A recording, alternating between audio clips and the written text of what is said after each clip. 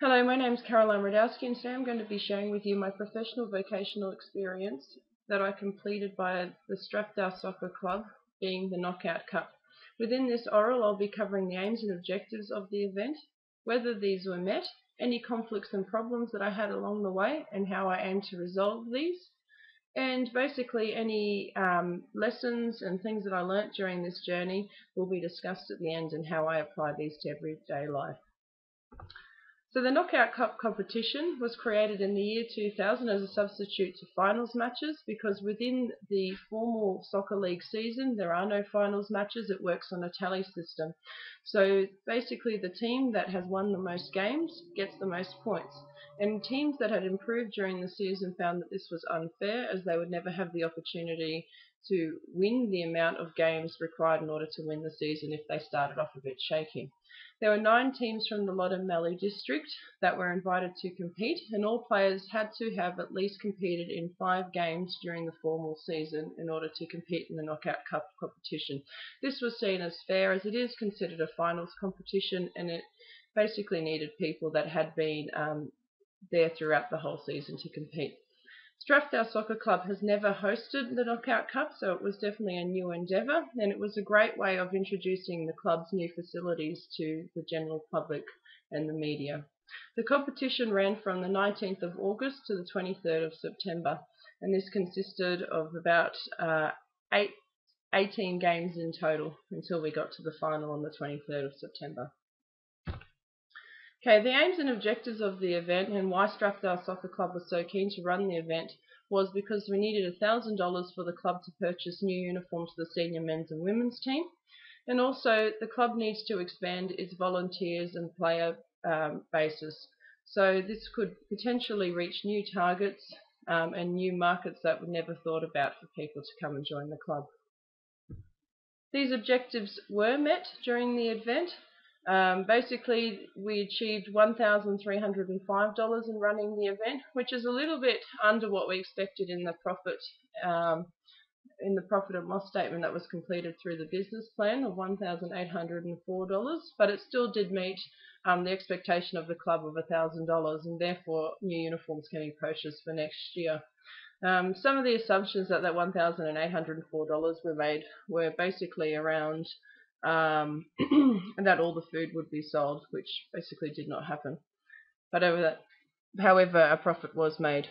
Many inquiries were received from new and interested players. However, a formal assessment cannot be done until next year, when the sign-ups happen for players to register, and this will happen in 2013. So an assessment will be made then via the club's vice president. Parents volunteered throughout the event as required, so basically volunteer numbers did temporarily boost through there. Some of the issues and conflicts experienced during the event were that healthy food options were not included in the canteen, and this was due to concerns over the monetary budget for these items, the time required to make them, and the potential amount of volunteers that were required. And these were one of the strategies that were put in place to gather more money for the canteen sales when the SWOT analysis was undertaken, so that suggestion was not taken on board. The canteen manager became a little bit offended, as she's been working there for a long time, probably over 10 years, and running the canteen, and she was not comfortable with the idea of using healthy food options, and also she didn't like the idea of using the new kitchen facilities. Rostered volunteers for the canteen did not turn up, and neither did the line runners and general club maintenance. So this rostered system did not work throughout the season, so we just had to grab people as needed. The media frequently recorded incorrect scores as well, and information about the Knockout Cup, which was a bit disappointing. And this is an example here. Top teams clash in the Knockout Cup, and this team pictured here, being Eagle Cork, was reported as being a Moama team, so that was a little bit disappointing that they could not get the finals people even right through there. So the conflicts were resolved basically through the canteen menu couldn't be changed, alright, and probably needed to be implemented a little bit sooner and gradually. An apology was given to the canteen manager. Substitute volunteers were found to replace those that did not attend, and they were mainly made up of spectators, parents and friends of the Strathdown Soccer Club, and also players that were hanging about. The media was contacted directly by the club's president about the incorrect reporting and invited to attend the matches several times. However, they did not, and team captains rang the newspaper straight after the matches in order to minimise confusion or match results.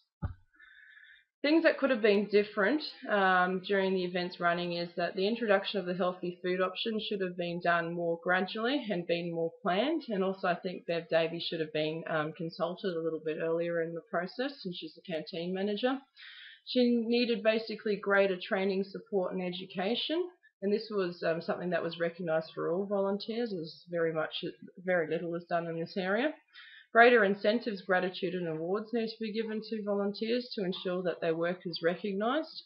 And a better relationship really needs to be developed between the media and the Strathdale Soccer Club, maybe inviting them prior to the event, getting to know the person who writes the reports a little bit more personally, and demonstrating to the community that this is a worthwhile event for the newspaper to cover. What did I learn through this experience? Well, I've basically learnt that event management requires a large amount of planning prior to the event, and also consulting, so making sure that people don't get upset and being engaged in the process. Otherwise, none of these events can be successful.